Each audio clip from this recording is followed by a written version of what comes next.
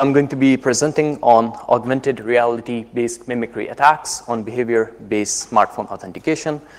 This work was done with my postdoc hosts, Urs Hengartner and Daniel Vogel. So behavior biometrics authenticates users based on their unique device usage pattern.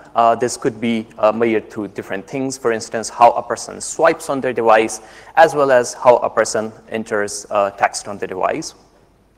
And generally, it uses features like this. So for instance, if a person is typing, we have this feature called keyhole, which looks at the amount of time a person presses a key.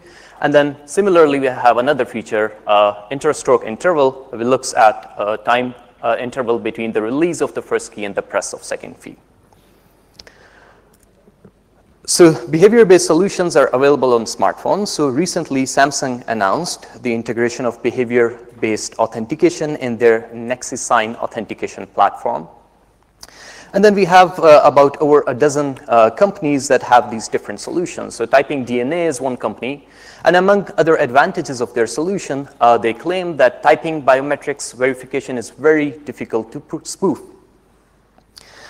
So in this talk, we're going to step into attackers' shoes, and we're going to try to see how difficult it is to spoof typing biometrics. So in order to spoof typing biometric or mount mimicry attacks, the attacker needs two things. So first, the attacker needs access to the behavioral profile of the victim. And there are several ways to do that. So imagine the victim goes and visits a website. When the victim is typing a comment on that website, the person who's operating the website would be able to collect this typing behavior. And there are other methods. For instance, behavior databases may get leaked. And very recently, we had this paper at NDSS this year where the researchers showed that the attackers may collect these different types of typing behavior. So a person put a comment on their website, and then how that behavior can be used to reconstruct password entry behavior of the user. So for the purpose of this talk, we do not address this problem. We assume that using one of these methods, the attacker already has access to the behavioral profile of the victim. Our focus is on reproducing victim's behavior. And there are two scenarios for that. So first one is user to website authentication scenario.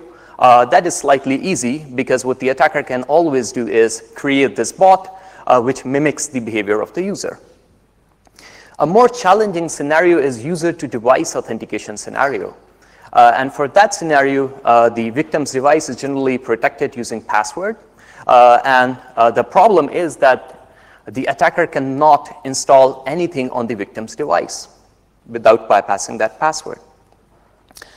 So what we've come up with is generic solution that enables the attackers to mimic victims' behavior without tampering or installing anything on the victim's device.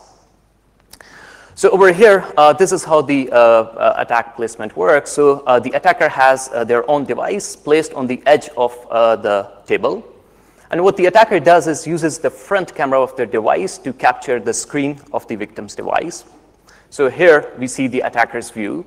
And now, in order to type anything which maps to the victim's behavior, we provide real-time feedback to the attacker using augmented reality. Okay.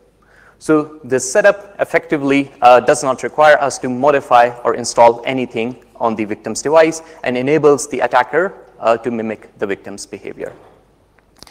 And there are several challenges to that. So to understand those challenges, let's revisit the keystroke authentication. So here we talk about this scheme that was published at CHI in 2016 by Booscheck and others. So if you look at this scheme, it uses 24 features to capture victims' behavior. And these features include things like temporal features, including keyhole behavior. It includes contact feature, which looks at the amount of pressure a user exerts on their screen. And it also uses spatial features, which include things like the exact touch point on the device screen. So for the purpose of this talk, we're going to use this scheme because not only it uses the largest feature set, but it also has pretty high accuracy among these keystroke behavior-based authentication schemes. So here are the challenges. So the first challenge is that the attacker needs to mimic behavior across 3 different feature categories. And that's challenging. And to add to that challenge, we see that some of these features require dexterity at milliseconds level.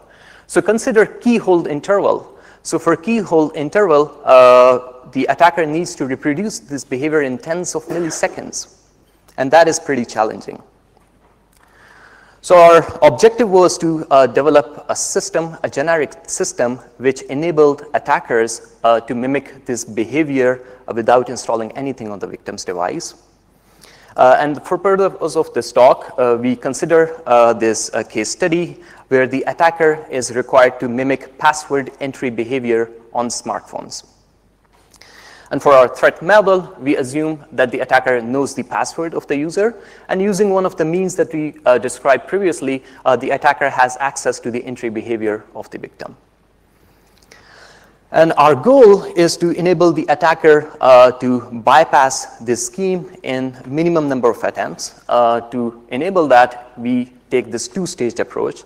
So in the first phase, the attacker trains to mimic the victim behavior on their own device. And once the attacker feels confident, the attacker moves to the victim's device and uses our method to obtain guidance on the victim's device. Okay, so before we jump to how we train the attacker, it's important to kind of reduce the training complexity because, hey, 24 features are a lot. So we use this 2-phased approach. So in the first phase, what we do is we remove these redundant features and we do feature analysis. Some features which have high correlation with other features, we remove those features.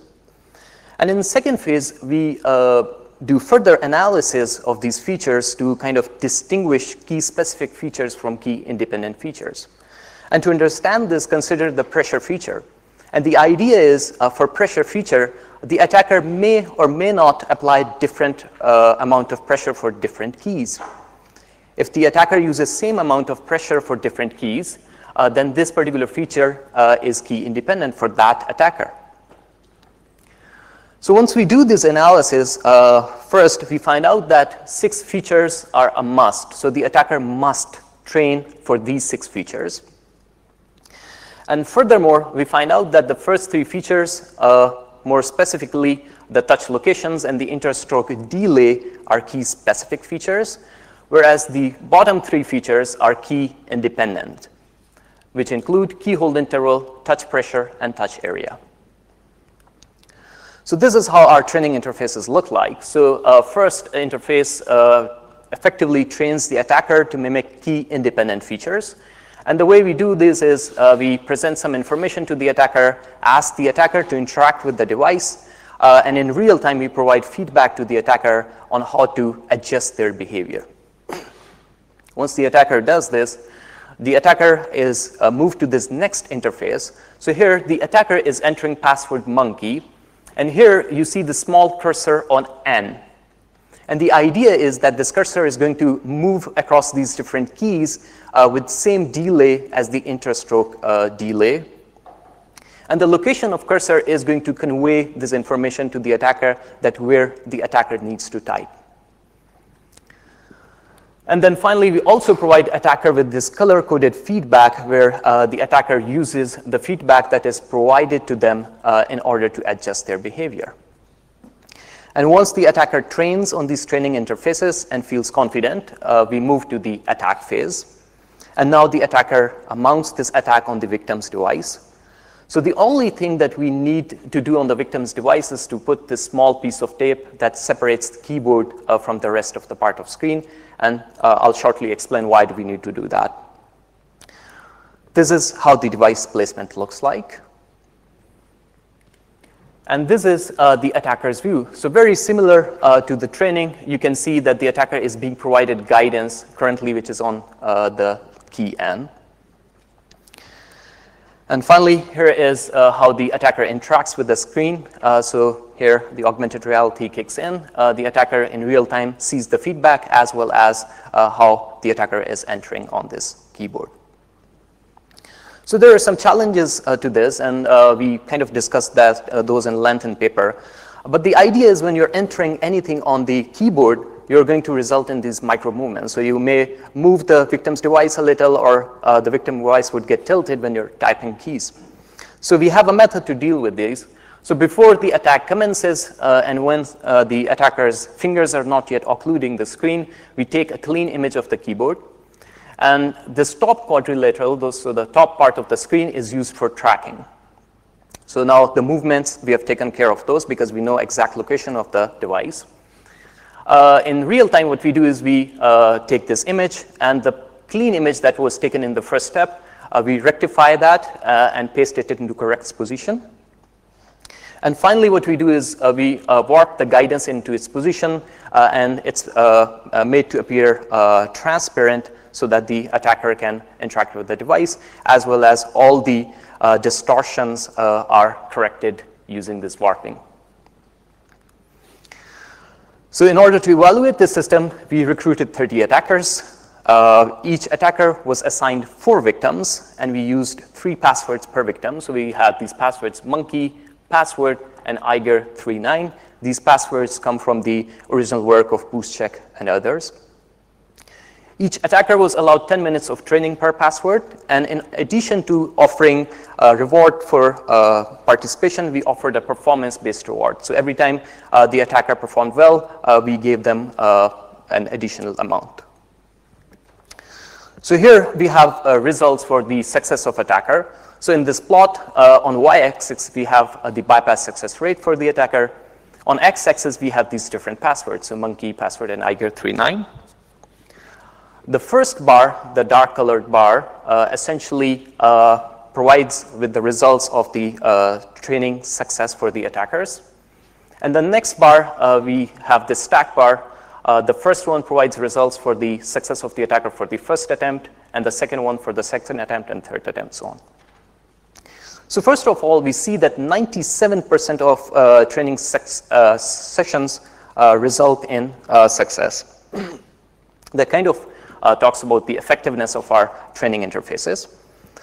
And out of those 97%, 81% of the sessions also resulted in successful attacks in the first attempt. And only less than 5% of successful training sections did not result in successful attacks. We also provide results on the amount of effort the attacker needs to train and mount the attacks. So over here, again, on the y-axis, we have training time provided in minutes. And first, we provide numbers for key independent features, so the first bar. So we see that the attacker generally needs about 2 minutes of training time to perfectly mimic the key independent features. And then later, attacker spends between 1 to 3 minutes of training time for these different passwords for key-specific features.